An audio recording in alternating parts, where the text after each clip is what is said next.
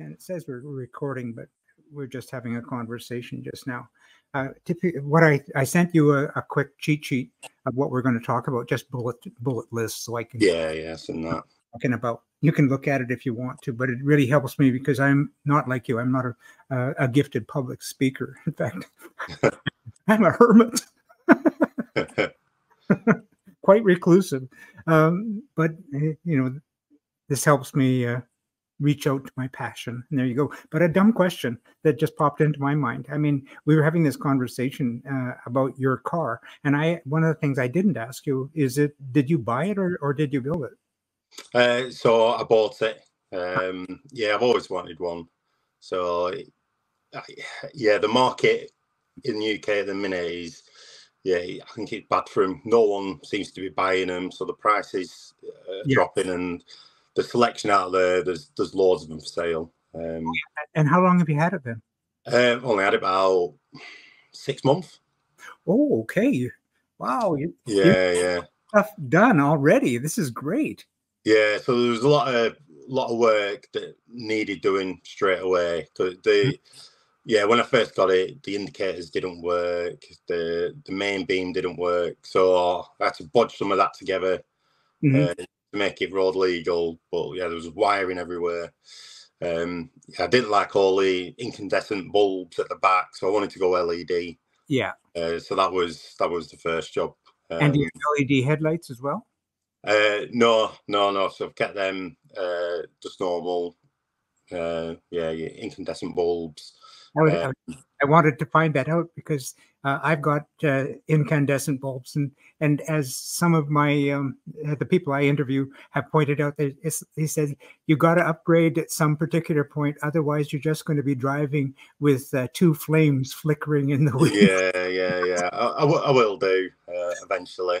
But I have to, all the indicators are LED. Oh, yeah. Again, it's easier. Yeah, absolutely. Well, why don't I just do the intro and go from there? How's that? No, that's fine. Well, greetings, world, and greetings, Seven Spot. I'm broadcasting here today from miserable and cold Vancouver, Canada, and it's just about 10 a.m. in the morning, and I'm speaking to Paul in the UK. Paul, what's the weather like there today? And by the way, thank you for being with us, and how are you doing? I'm good. Weather's, we're in winter now, so weather isn't brilliant. Yeah. It was all right a couple of days ago, but it's just been overcast today. Yeah, well, that's better than the torrential downfall that we're experiencing. Again, thanks for being here. Do you mind if I ask about your car? Now that you're into, well, let's just start it this way. We discussed previously in our messenger chat Chris Hollier's Avon Rescue series and the restoration challenges that kit car owners might experience. And you responded and said that you've got some experience with your own. So do you mind if I ask, you've got a Tiger kit car, do you not? Yeah. So it's the Tiger Cat. It's an older model. I believe it has been discontinued now. So parts, hard to come by. And they were made, I think this one were made end of the 90s. So it's over 20-year-old. And then the donor car, I think, was that mid-80s car. So there's a lot of tired stuff on it that does need replacing. Yeah, and that leads to my next question, and one that we just previously discussed.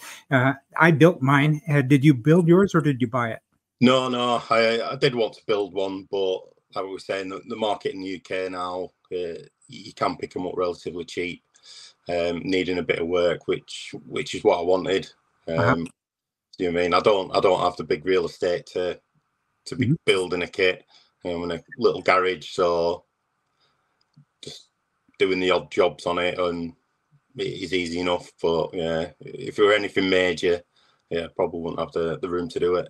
Yeah, and so you are looking forward to the challenge of doing a bit of a resto so that you can put your mechanical skills to test. Do you mind if I tell you? We talked about wiring because I think I mentioned to you that wiring scares the heck out of me. And you responded, what kind of things have you found with your wiring? Yeah, so like I said, because it's an old build, I think it's had maybe 3 or 4 owners before me. I think Yeah. everyone's had some sort of go at it. So the wiring was horrendous. Yeah. If it's Yeah, okay. proper bird's nest. Yeah. So I just ripped it all out. Yeah, so that's how it was when I first got it. Uh-huh. Uh, yeah, little lad loves it. Take him out on it, but he don't like going over about 40 mile an hour. Oh, yeah. What engine is in that? It's the Pinto Oh, engine. Yeah. I think next winter I'm considering putting a Duratec in. okay. Yeah, keep the updating, modernising going. Mm-hmm. And it was obviously blue when you purchased it. Yeah. So dark blue. Yeah, the back end was something I didn't like.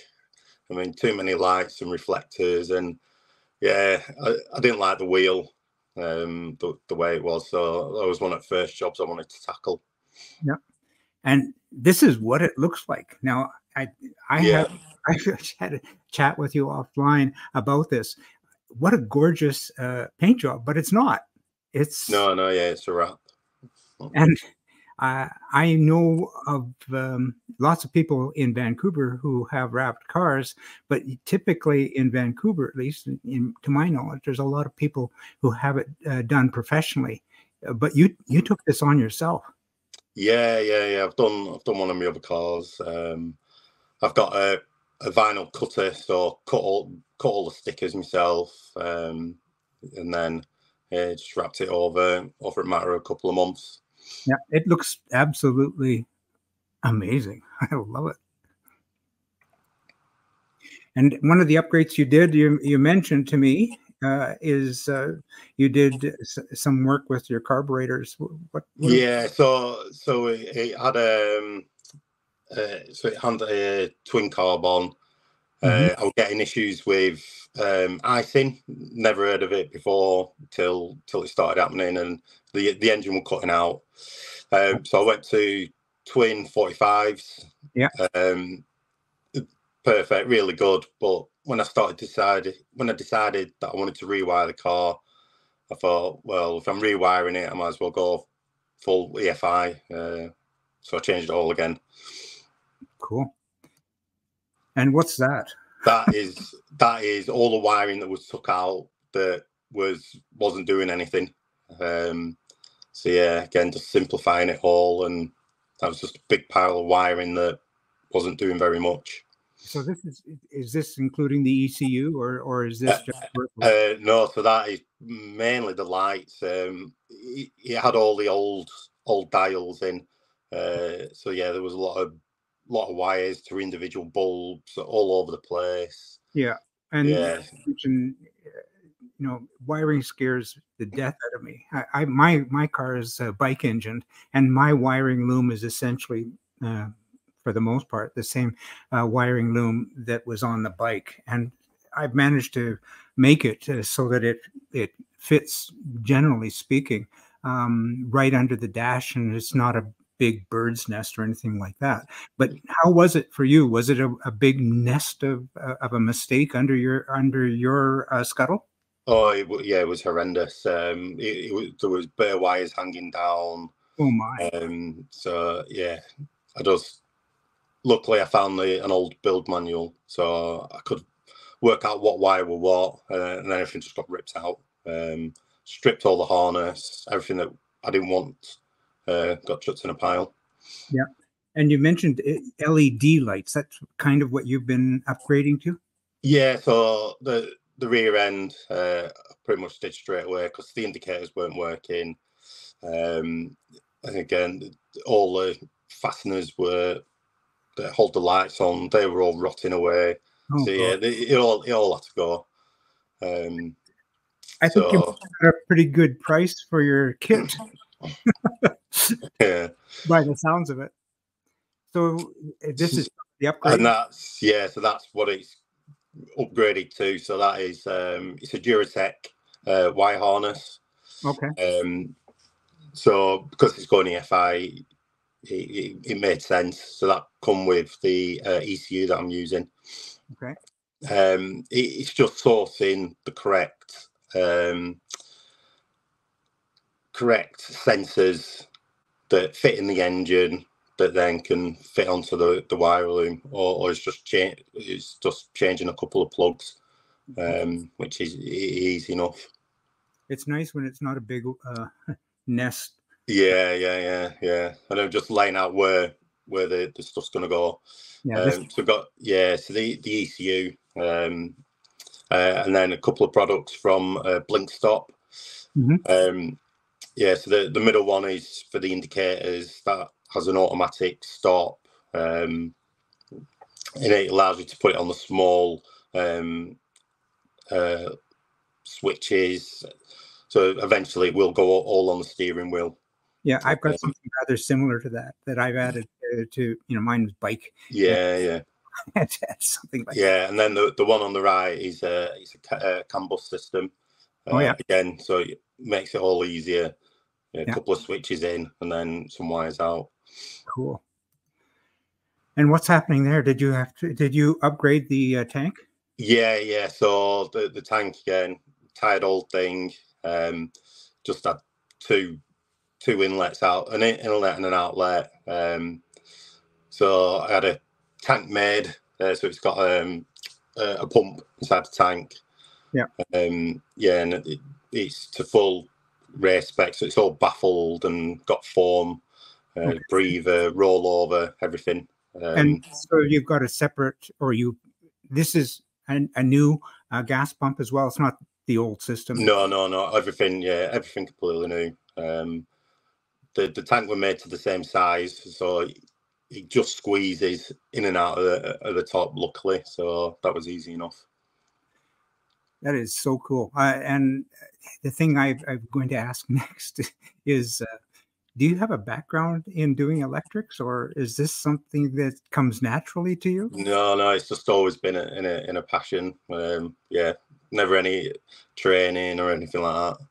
Wow. Because the reason I asked in our chats that we had on Messenger about this, there are a lot of people who would be terrified, and I'm one of them, who would be, I wouldn't know where to start to reconfigure my complete electrical harness. But yeah, I think a bit of it is cheating, having one pre-made. So it's mainly the lights that I need to tackle. But the CAN bus system, you've also got to run their own relays as well. So it's just figuring out which relay does what. And do you do that reverse wiring wise? I mean, you test it out on each individual circuit, and it goes back. Yeah. So that's what I'm doing. I was in the garage this afternoon. Just started on the lights. Yeah. Wow. So it's got all new connectors. I mean, if the wiring's okay, I've kept it. And just going to do each light, wire it back with new, better connectors as well. Well, let me just say before I close this screen that looks absolutely amazing. I love it. Yeah, I just wanted to minimize it. So got rid of the wheel, got rid of the 8 lights, I think, that were on the back of it. Yeah, and just went to LED. And you mentioned it's blue, so it matches the color code that it was original, so you don't have to do any fudging with your registration. Yeah. So it was blue. On the logbook, it says blue. So I think going for the Gulf livery was probably the best thing to do. And it looks, as I said, smashing. I'm going to take that out so we can have a nice little chat, because this is where we get personal a little bit. What advice might you have for other kit car owners who have maybe purchased a kit car that needs some electrical upgrade? Would you recommend to take it off to a professional, or if they wanted to do it themselves, what recommendation might you have with regard to that? Yes, I think that the main thing I was doing, and probably took the most time up to now, is the research, looking at what what things are or what's available out there to make life easier. So the campus system, I mean ECU, if you're going EFI, carburetor would be a lot easier because that's even less wiring. Yeah. But yeah, it's doing that research. I went on a visit to MK Sports Cars. Oh, yeah. They had an open day. Yeah. I was having an nosy of how they've done their electronics. But yeah, they looking at one of the cars they were building. They used the blink stop as well. So it is that research and seeing what other people have done. Well, as I said, this is going to be a short and sweet one, but I really, really appreciate you joining us today to give your experience with taking on electrical problems. No, yeah, thanks. Thanks for having me on. Oh, my pleasure. And with that, I'm going to say thank you for being with us, and we'll see you at 7 Spot.